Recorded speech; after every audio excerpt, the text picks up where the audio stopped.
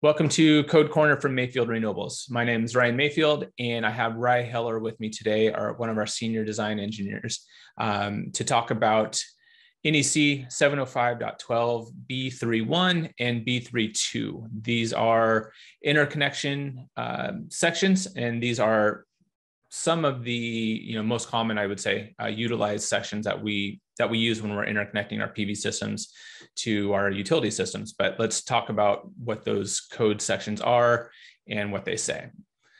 So the first one is 705.12 B31. And what this is saying is that we're going to take the sum of 125% of the power source output circuit current and the rating of the overcurrent device protecting the bus bar, and those two shall not exceed the ampacity of the bus bar. As we go through, there's going to be some changes or some variances on this, so stick with us. But what this is saying is we're going to take the inverter output circuit, we're going to multiply it by 125%. That becomes the amount of current that the bus bar will be subject to. We're going to add that to the overcurrent device that's protecting the bus bar. And if those two don't exceed the bus bar rating, then you can put the solar output breaker wherever you want on that bus bar is really what that comes down to. So that's just one of the ways that we can do connections to our bus bars. There's multiples in section B3. So the B31 is that one. And then we'll talk about B32 as well here today. Yeah, so B32, known in the industry as 120% rule, is used a lot in the industry.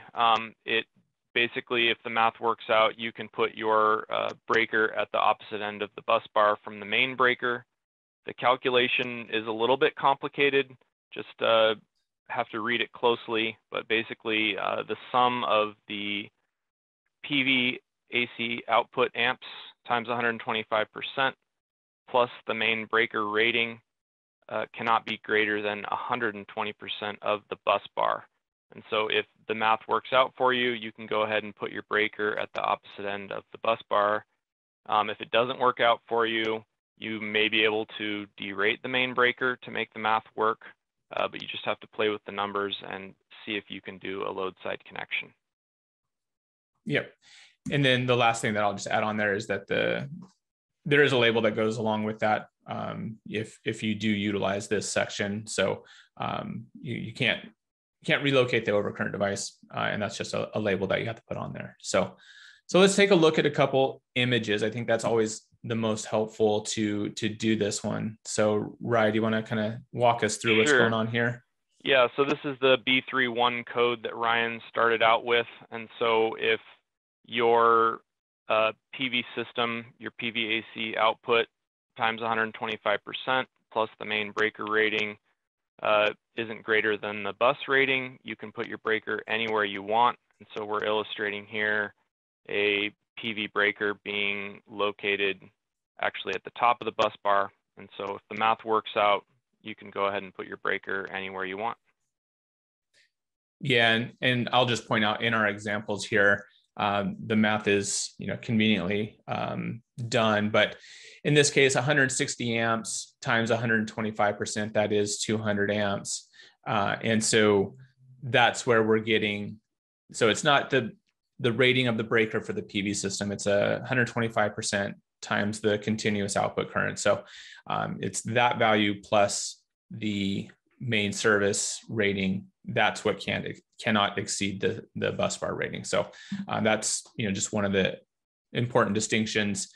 We are talking sometimes about in the case of the main, it's the breaker rating. In the case of the inverter, it's the output current times 125%. And that comes into play here as well. So this is the B32 application. And so this is what Rye was talking about with the 120% rule.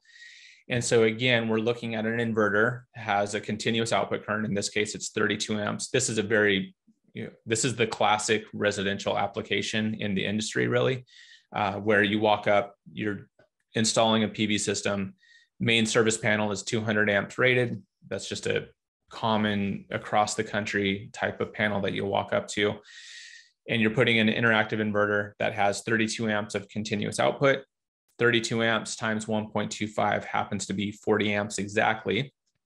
And so what we're saying here is that the sum of the continuous output current times 1.25 plus the sum of plus the breaker rating cannot exceed 120% of the bus bar rating when those two are at the opposite end of the panel. So you see that we have our 40 amp breaker at the bottom of the panel.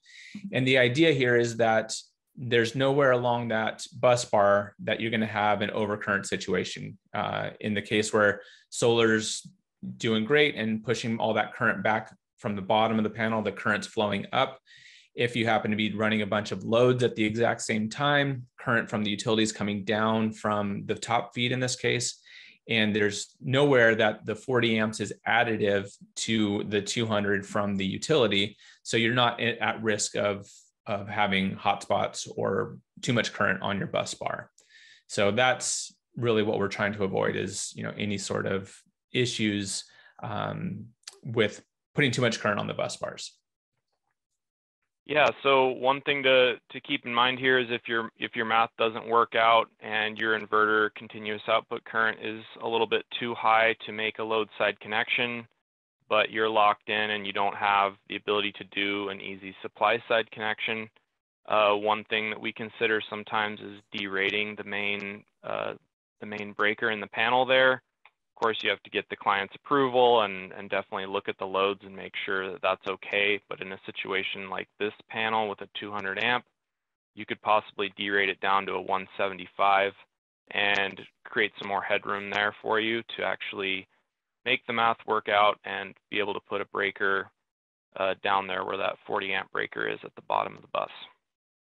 So that is an option to consider when you need to use it. Yeah, thanks for that. That's a great point, Rye. Okay, so that wraps up our discussion here on 705.12 B3 1 and 2, which are just the start of interconnection on bus bars. So we'll have further code corners on other topics or additional topics within 705 there. So the images that we were using as well, those were straight from some of our group workshops, which you can learn about those and our design services at our website, which is mayfield.energy.